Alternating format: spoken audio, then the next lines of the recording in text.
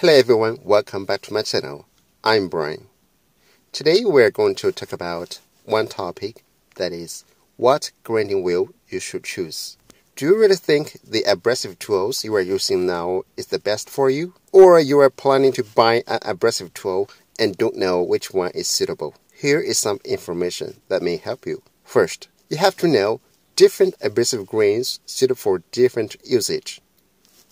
These abrasive tools mainly use the abrasive grains are diamond, CBN, aluminum oxide, and silicon carbide. Diamond tools are mainly used for machining quartz crystal, tungsten carbide, ceramics, sapphire, refractory, glass, and so on. CBN tools are suitable for machining high-speed steel, tool steel, mold steel, titanium alloy, and so on. Aluminum oxide abrasive tools are used for alloy steel, high-speed steel, hardened steel, etc. Silicon carbide abrasive tools are used for brittle and tungsten carbide, gemstone, and glass grinding, cutting, or superfine grinding.